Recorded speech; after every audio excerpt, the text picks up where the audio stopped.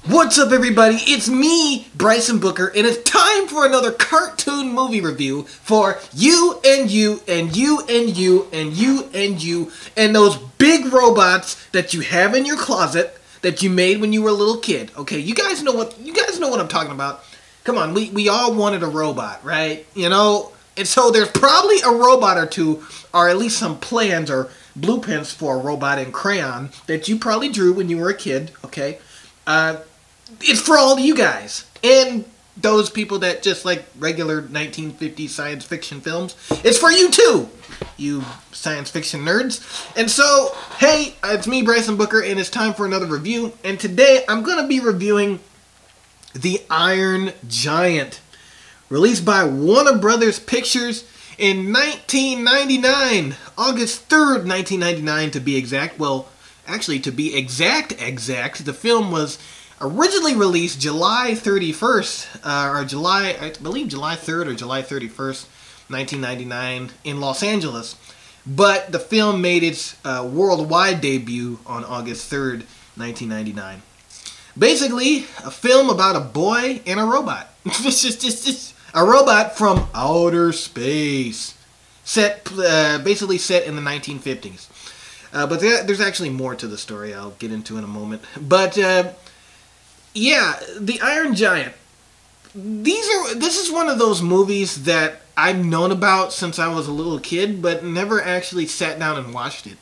I mean, it's been in my DNA for years, guys, but I've never actually seen it. Call me an idiot, call me lame, call me, you know, I'm not a true 90s kid because I didn't see The Iron Giant. I don't care. But, you know, the first time I actually sat down and watched The Iron Giant was this past Saturday. And I'm just going to give you a short summary of basically what the movie is about and my opinions on it. Alright, here we go. So, a boy named Hogarth, interesting name for a boy, isn't it? Hogarth. Sounds like a Harry Potter character from the city of Hogwarts. But anyway, Hogarth is a boy in the 1950s, you know, mischievous boy, you know, those stereotypical 1950s boys that were obviously too cool for the culture, you know, those guys. He is basically living his life and wants something better from life. And so he's into this science fiction-y stuff, you know, things happening, owning different things like that. So eventually, after the government launches Sputnik, which was basically some government plotted thing. I think it was like a Sputnik. It was some sort of spaceship or something that the U.S. launched out. So that was an actual event. Sputnik was real. So this movie, again, takes place in the late 1950s after the launch of that rocket or satellite. I think it was a satellite. Sputnik was a satellite. But anyway, this movie takes place then. And so soon after they launched that, a robot is soon discovered, a big iron giant. Literally, a big iron giant is spotted, and Hogarth eventually meets the Iron Giant, and the Iron Giant and Hogarth become good friends. But the only problem is, you know, the robot is still kind of thinking about what it used to do. You know, it used to be a war machine. It used to be something and someone that it really didn't want to be. And so, all while this is going on, the government finds out about this Iron Giant, and basically the U.S. hires somebody, a fictional character in the film, to take down the robot and basically to destroy it. Basically to save the country, you know. So the robot itself is trying to protect the country, but the government is like, no. Kill him, get him out of here, we don't want him. And so basically the U.S. hires somebody out to destroy the robot and basically to follow Hogarth and to see if he'll lure him to the Iron Giant so he can destroy him. Okay, so basically Hogarth has to rescue the Iron Giant, you know, and protect him, but the Iron Giant eventually ends up saving the world from a deadly meteor or a deadly comet or something that wants to try to destroy everybody. So in the end, the Iron Giant is a big hero. Spoiler alert, sorry, but I mean, come on, it's obvious in kids' movies, right? You know, it's really obvious. But anyway, the Iron Giant saves the day. All because he had faith in Hogarth and had faith in himself because he knew what he wanted to be, and he wanted to be that hero that wanted to save everyone. And so, you know, that's pretty much it. That's pretty much the whole story. Very simple story, guys. Actually, and I better mention this before some of you guys sue me, but The Iron Giant is based on an actual book. I forget who it's by, but it's based on a book called The Iron Man, I believe. That was made in the 60s. Basically, the story is very similar to the original. However, the director, Brad Bird, added some things, you know, kind of to spice it up a little bit. But he didn't, you know, want to add too much, but he did add some things, some characters, other characters to kind of spice up the story a bit.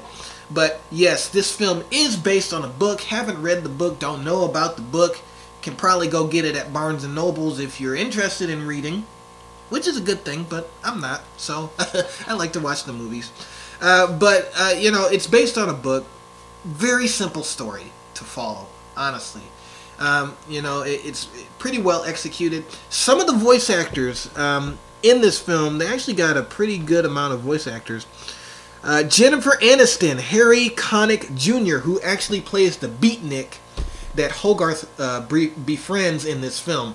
So Harry Connick Jr., the singer, who now has his own daytime talk show, is in this film. Vin Diesel, who plays the Iron Giant, he's in this movie. Known from the Matrix films, obviously. Enough said. Okay. James Gammon, Cloris Lemak, Christopher McDonald, John Mahui, Eli Maternidad, and all of these other names that I can't really mention. But the main names that I mentioned, they are very familiar names to you all. I know you guys know and love those actors. They play in this film. But the main thing that I just love about this film is, wait for it, the animation.